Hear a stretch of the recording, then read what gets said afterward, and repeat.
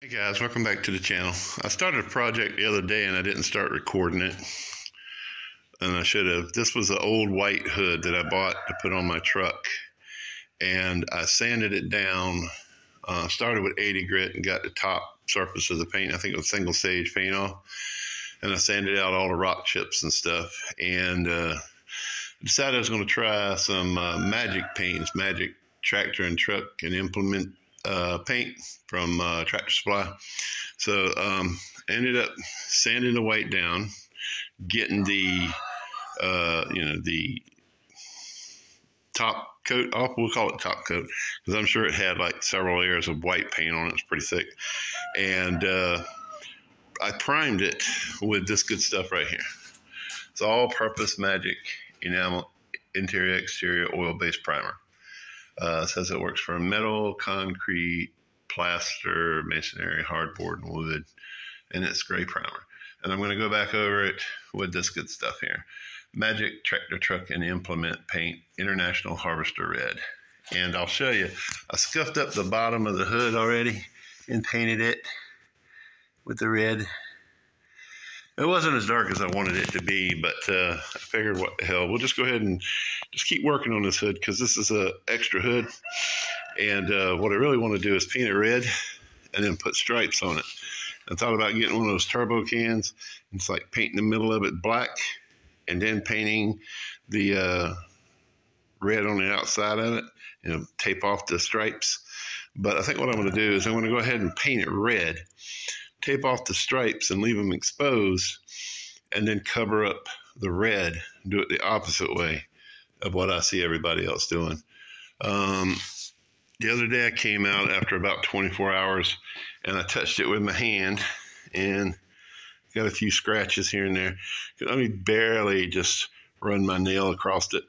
I was kind of concerned about it, but after doing some research, I found out that this particular paint, you have to give it 24 hours to dry, to cure, before you do anything to it. Like, you put one coat of primer on, you sand it, you put on another coat of primer, then you sand it, and then you top coat it. And then between top coats, you got to give it 24 hours between every coat of primer and paint, which is ridiculous. But I figured since I've already started, I might as well go ahead and give it a try. So right now we're at a standstill because the next few days are going to be in the 50s and we're in my garage and I don't have heat. So I'm going to let this all cure up. You can see some of it is shiny and then some over here is not. That's because I put hardener in it. And over here, and this was like the first coat, I put a little too much hardener, so it's got a lot more sheen to it than the other side. But we can see right here how it's more dull, has less hardener in it. But I don't think you're supposed to put hardener in it. But a lot of the automotive hardeners come, a lot of the automotive primers come with hardener, so an activator. So I just put it in there. But I'm gonna have to sand these spots here and definitely put more primer on them before I top coat it. Otherwise, I think it looks good. It looks like there's something there, but it's just a dead bug. So we're going to have to wait till probably Friday. It's going to be about 73 degrees here in South Carolina. And then I'll sand it and put another coat of primer on it. And then the next day, it should, if I do that early in the morning, the next day it should be warm enough for it to cure up. And I'll probably sand it and top coat it with the International Harvester Red. And I'll take you along the journey doing this hood right here, see how it turns out. I'm really leaning towards buying some single stage paint for the whole truck, but I wanted to see how this turned out. It could be an optional hood if I want to swap it out or whatever.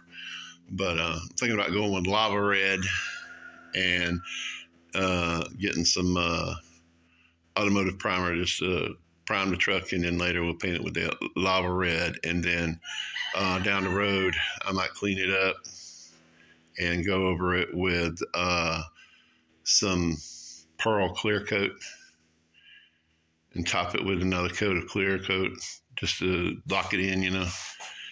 That way I can cut and buff it later, wet sand it, you know, and buff it up to a nice mirror shine. We'll see how it turns out. It's just one of those things I'm working on right now. I wanted to mention that I'm using a sprayway glass cleaner to degrease the surface before I go ahead and lay the paint on. The sprayway glass cleaner doesn't leave any residue behind. A lot of guys that work on cars, they use that wax and grease remover, and it does leave a film. You need to go back over it with something like glass cleaner like that to get that film off. Once you get that film off, it goes on a lot smoother with less fish eyes and stuff like that. And I don't have any in the primer, and I hope that's the way it turns out with the paint too. Okay, I'm back with the Rustoleum hood, or the Majic tractor and truck implement paint hood. I'm going to try and sand this a little bit so that I can put another coat of primer on it. It's still a little too cold, but I want to try and get it sanded anyway so I can be ready. I got a couple of scratches right here. I don't know if you can see them or not. Can't believe that I did that with my nail. I'm using a 400 grit. Try and sand out these, and then I'm going to go over the whole hood and scuff it up.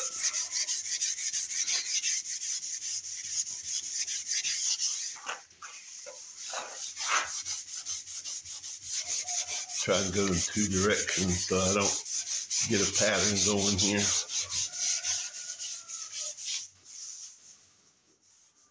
They're still there.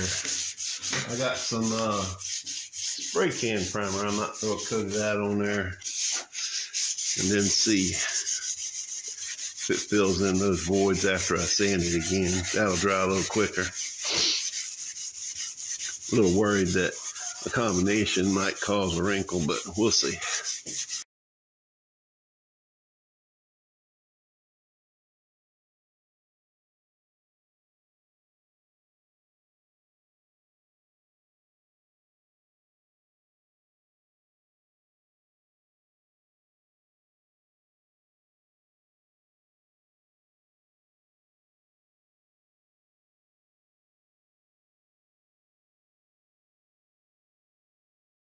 All right, I'm back. I went ahead and sanded it with the orbital sander. I don't have a DA sander, so I just use my palm sander. Where the scratches were, there was some trash in the paint here, and I had to sand out. And then right here is where that little scratch was. Still a scratch there. I have to finish sanding that out. But anyway, I guess I got it too hot right here trying to work on the scratches, and the paint got burnt and was stuck, so I had to scrape it off, switch paper, and sand it off. So I'm going to have to redo all this again. I'm going to finish sanding that scratch out right there. I thought it was gone, but I guess it ain't. Once you dust it off, you see the blemishes. But anyway, overall, it looks pretty good. You can see where it was a little thin along there, and I burned through on some of the edges. But that's why you put a second coat on, right?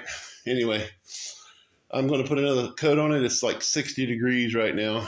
So I'm putting a heat lamp on it, warm it up, and mix up some paint and slap another coat on it. And we'll go from there. After that coat, I'm not going to touch it again until today is Tuesday. I won't touch it again until probably Friday. Then I'll probably just scuff it up lightly and throw the paint on it. I wanted to ask you a question, though. I got a board over here. I got a board, and get your opinion. There's two different colors. This up here is burgundy, actual burgundy, and then this here is the color I wanted to paint it with a little bit of black in it to darken it up. I think I'm just not going to darken it up. I'm going to leave it the color that it is, which it kind of looks that way on the camera already. It doesn't look as dark in person as it does. I mean, it looks darker in person than it does on the camera. But anyway, I was thinking about putting a stripe. Two stripes, in fact, one down each side of the hood. One here, and then one over here. Give me your opinion. I like the stripe. I think it looks cool. And what I do is down here at the bottom, instead of running it to the edge, I'll just like bring it over and taper it like that to this here side. I think that would look cool. You can buy stripes. They're like $100, $150 a set if you want to go that way with vinyl stickers. But I figure I messed them up putting them on anyway, so I can paint it. But like I said before, this is just a test hood. If it turns out great, I might use it. If it don't, I still have the hood on the truck. Right. Take my mask off here. We got it primed. What I did was I used 1/3 acetone to about half a quart of primer, and I added some hardener to it. I don't know if you're supposed to, but I did. So it helped it dry quicker. I'm going to put a heat lamp on this, and we're going to let it dry overnight, probably 2 days before we touch it. And that way we'll avoid last time scratching up the hood, you know. Had them scratches right in here. Good thing they came out. Looks pretty good. I don't see any dents on the hood. It looks pretty good. As long as the paint turns out all right, we'll be all right, I think. We'll let this dry until the weekend, and then we'll scuff it up and we'll paint it. Just so you know, I am using a Harbor Freight gun. The good old-fashioned purple one that everybody knows and loves with a moisture catcher on it, filter. I'm using the Harbor Freight cups that you buy at Harbor Freight. Mixing the paint with these, spraying it with these. So, now you know what I'm using. Just a common man with a common plan. Anyway, guys, I hope you enjoyed this video. If you did, how about leaving me a like? And if you don't mind, subscribe if you're not already subscribed. It really helps the channel grow, and I can bring you better content than this. Maybe I can afford to get real paint for my truck. Anyway, if you liked it, like I said, leave me a thumbs up. Don't forget to tell your friends about me and share the video. And subscribe, and I hope you have an awesome day.